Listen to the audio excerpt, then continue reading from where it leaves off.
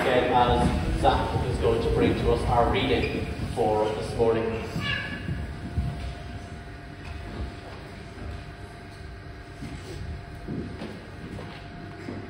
The Bible says in Peter chapter 5, verse 6 to 11, "Humble yourselves therefore under the mighty hand of God, so at the proper time he may exalt you, casting your anxieties on him because he cares for you.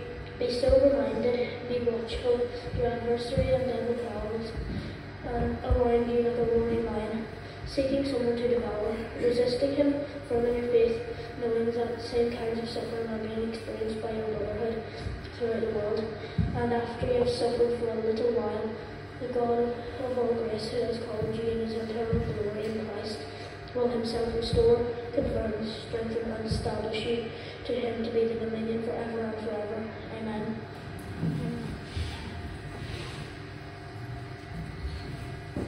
Thank you for bringing our reading to us, Zach. And so just before we come to look at this together, let us bow our heads for a brief prayer. Lord, we thank you for your word, and Lord, we pray as we come to look at it together, Lord, that you would give us ears to hear it, Lord, minds to understand it, and Lord, hearts, Lord, to live it out. We ask it in Jesus' name. Amen.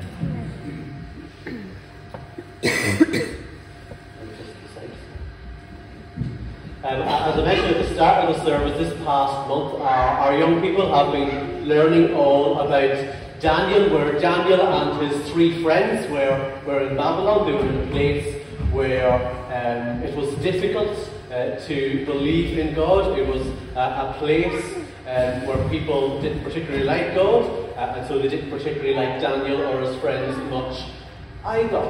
And if you read through the story of Daniel, or the book of Daniel, you'll find that Daniel and his 3 friends find themselves in different, deadly, dangerous situations.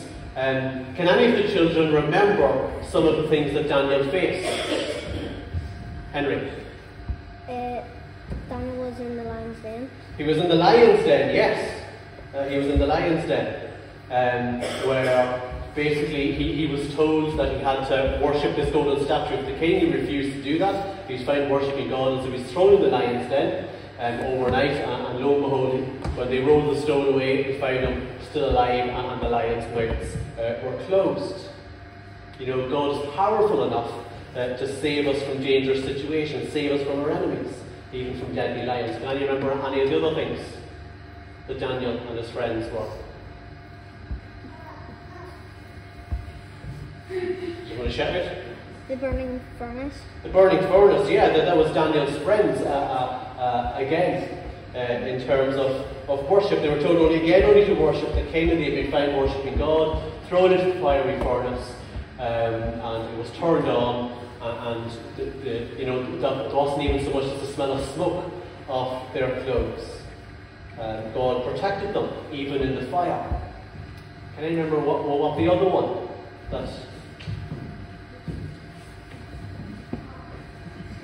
Remember? There was something on the wall, wasn't there? Oh, yes. Lucy? Writing on the wall, that's right. The king all of a sudden in one of the rooms of the palace sees writing on the wall. And no one could tell him what it meant. Then all of a sudden Daniel was called, and God gave him the wisdom to tell Daniel what the writing meant, which would have been a dangerous thing, particularly because the writing would have been in the wall for Daniel if he wasn't able to do it.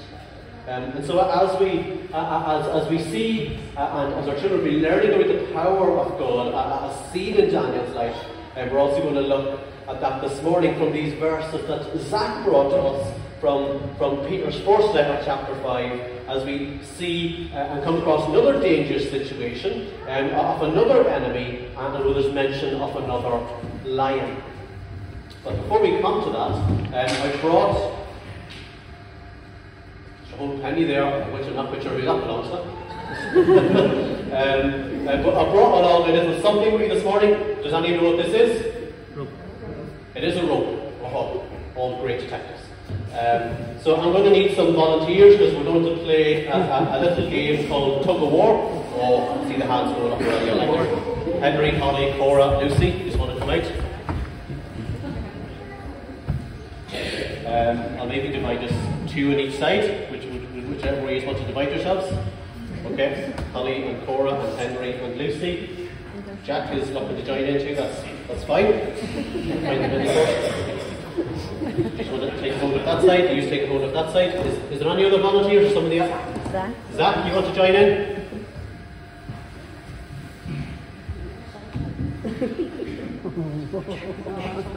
Anyone else want to join in the other side just to even it up a wee bit? Jack's going to. Ace is going to join in. That's great. So we have plenty of it. Don't start pulling yet, folks. Before you go. So we have the middle point about here, okay? So the other end of the rope is about. So here's one point, and where Jack is the other point. So we'll say. Actually, do you want to move down a wee bit? So there's room. A wee bit more. Okay. So here's the halfway point. So we'll say. If this halfway point gets as far as just beyond this pew, so if these ones pull it back, this team wins, but if it gets pulled back to as far as this pew here, they will say this side wins, okay? So we'll say, okay, are you ready? On the count of 3, 1, 2, 3.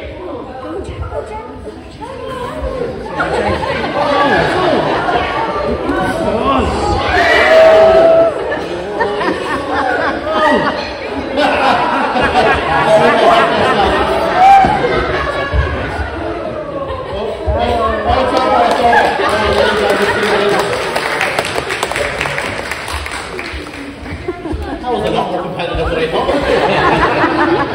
And that was just you, Hazel. Give me a round of applause.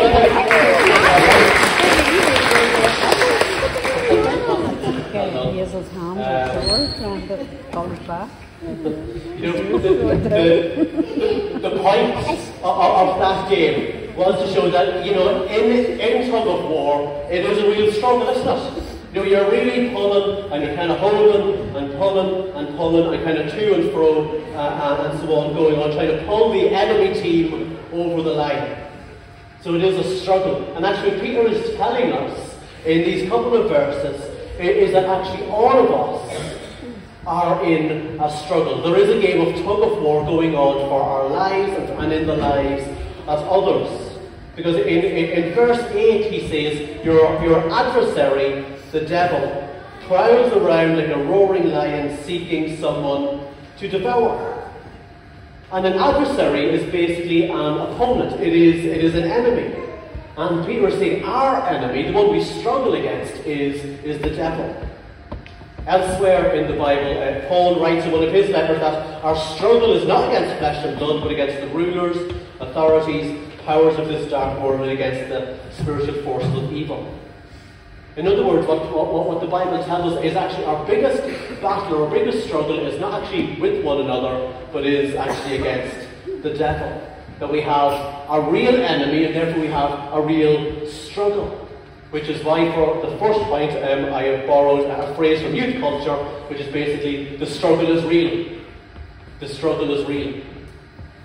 Because the devil is like a lion prowling around. Like a lion prowling around. I'm sure all of us will have seen some kind of nature documentaries, any of the David Attenborough programs, any of the wildlife programs. Yes, I see Henry's going up, hand going up. Some of us will have seen, I was going to try and do a David Attenborough accent. Well, I'll spare you know, where you kind of see kind of this lion stalking somewhere around the Serengeti, or somewhere kind of prowling around, stalking its prey, kind of lurking about, kind of hiding in the bushes. They get just close enough, and then it leaps out and it pounces. That's generally the way that lions go. They're sneaky, they're devious, but they're also deadly. In fact, here's some of the things that Jesus says about the devil. He says in John's Gospel that he was a murderer from the beginning and has nothing to do with the truth because there's no truth in him.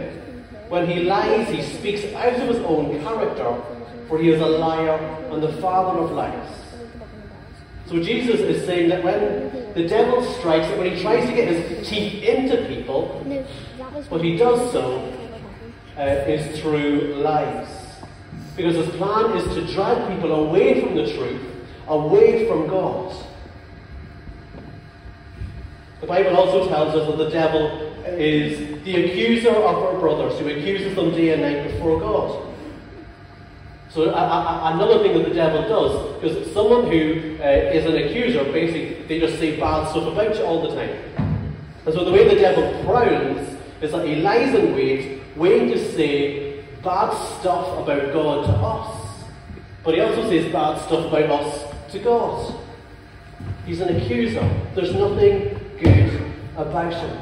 Which is why Peter describes him of being like a lion. You know, the devil isn't some kind of pussycat that some of us might have at home. So Zach, I know you have a couple of cats. You know, the devil isn't like Itty Kitty that you might have at home, or Fanny Dressers of cats. He's not some kind of harmless little kind of small thing, but he is, you know, he's like a lion. He is dangerous and he's deadly, which is why he's our enemy.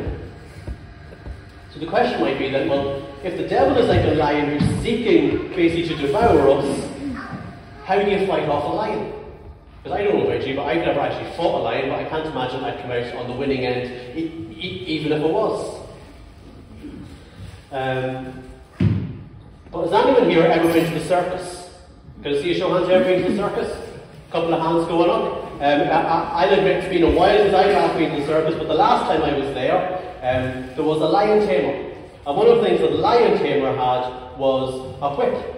And the lion tamer seemed to use the whip, not actually on the lion, but it would, every so often he would kind of smack the ground as a way of saying, as telling the lion, well, the lion can't go here, and he'd also use the whip to kind of direct the lion where it could go. So the lion tamer was able to stop the lion from going places and actually direct the lion where it could go. I'm not Indiana Jones with the whip, so I can't be as... so you're all safe enough. But the good news, and what the Bible tells us, is actually Jesus is our lion tamer. Jesus is our lion tamer. Because we should think of the devil as a defeated enemy, or almost like a tamed lion. That because of Jesus, that the devil can roar like a lion, but he's very much a whipped lion. Because he can't get you. The devil can't actually get us, and that's because of what Jesus does on the cross. Where Jesus defeated on the cross the power of the devil. The devil's power to deceive and to lie and to destroy and to kill has been whipped and has been driven back by the resurrection of Jesus. See, it is in the person of Jesus and the work of Jesus that the devil is whipped. The devil is a whipped enemy. Which is why Peter tells us in this reading that we can resist him firm in your faith. We can resist the devil firm in our faith, because when we believe in Jesus, we actually become part of a resistance movement. We have a power that we didn't have before. We have a power that we didn't have that can resist him. I was sharing in the prayer meeting before this, one of the things that's funny is that the Bible tells us that we should always run from temptation, but never actually tells us to run from the tempter. In fact, the Bible tells us that if we resist the devil, that he's actually the one that flees from us. That if we stand firm, if we resist the devil, then he's actually the one that runs away with his tail between his legs. My parents back home in Cavan, they have 2 dogs. Okay, if you want to put up the next slide. So there's 2 dogs. One is a golden retriever, but does anyone know the breed of that dog? Boxer. A boxer, yes, a boxer. So it's lots of energy, but not much brains. I don't know if I have Rexel, but that generally describes them. So the dog's name is Coco, but anytime we go home to my mum and dad's, Coco will always stand there and she'll bark, and she'll bark, and she'll bark, and she'll bark. But I mean, as soon as you go to even take a step towards her, she's off like a shot. She's running away. So her bark sounds scary, but if you actually stand firm, she actually ends up being more scared of you. That is the same with the devil. That he can roar at us all he wants, but we can resist him. We can send him packing because of Jesus. We can send the devil packing with his tail between his legs because of Jesus. And that's because by faith in Jesus, the strength of Jesus, the power of Jesus actually becomes ours. Where through the Holy Spirit, Jesus lives inside us. So we actually have the lion tamer within us. By faith we have the lion tamer within us. So we can resist the devil by telling him to go exactly where he belongs, which is in hell. And the thing is that the devil would so dearly love to bring as many of us with him to hell as he can. But because of Jesus, we can stand firm and we can resist. We can stand firm. We can resist because of Jesus. Which is why there's no safer place to be than in God's hands. No safer place to be than in God's hands. Peter says in these verses, "Humble yourselves therefore under the mighty hand of God, so that at the proper time he may exalt you. The God of all grace, who has called you to his eternal glory in Christ, will himself restore, confirm, strengthen, and establish you." You see, like in the game tug of war, the only way you were able to pull the enemy or the opposing side was if you had more strength to be able to pull them. You also needed a tight grip of the rope to be able to pull them, because if it was anyway slack or was a weak grip, it would just slip out of your hands. But what Peter is telling us here is that our God has a mighty hand, and so he has a mighty grip of us. And his mighty grip never slips, it never lessens, and it never lets go. So the devil has no chance to snatch you from God's hands. But does God have you this morning? And do you have him? Because through faith in Jesus, you can be kept safe in the Lord's hands under his mighty protection. And if you've never given your life to Jesus, then what better day to do so than today? Because Peter tells us that those who are in God's hands will be restored, they'll be strengthened, they'll be confirmed, and they'll be established. And so Peter is saying is that to be restored means that we'll be healed from our hurts. To be confirmed means that we won't just topple over, that we won't fall flat on our faces. To be strengthened means that we won't collapse, that we won't fall apart. And to be established means that we will have a security. We will have a permanence about our security, that nothing will ever change about that. Now, I don't know about you, but normally when I grip something, or have a mighty grip of something, it usually means I'm squeezing the life out of it. Or usually that applies when holding the TV remote at least. You have a tight grip of it. But when the Lord has a tight grip of us, it's actually the opposite. He doesn't squeeze the life out of us, but actually gives life to us. Because notice the words Peter uses, that the God's mighty hands, that they're also healing hands.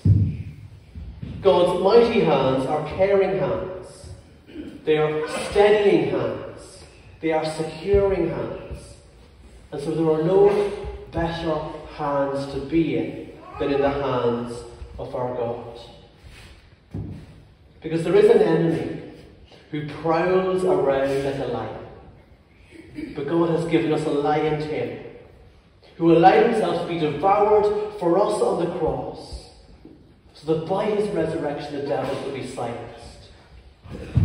And as a result we can be held safe in God's hands, where the devil can't do a thing about it, because our God is powerful, and he is powerful to save.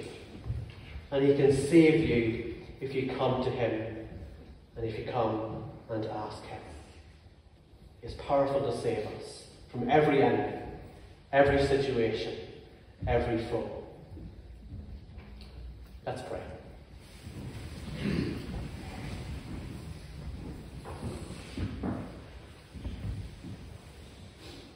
Lord, we know that we have a real enemy who is also a real pain, who would love to do nothing more than to devour us.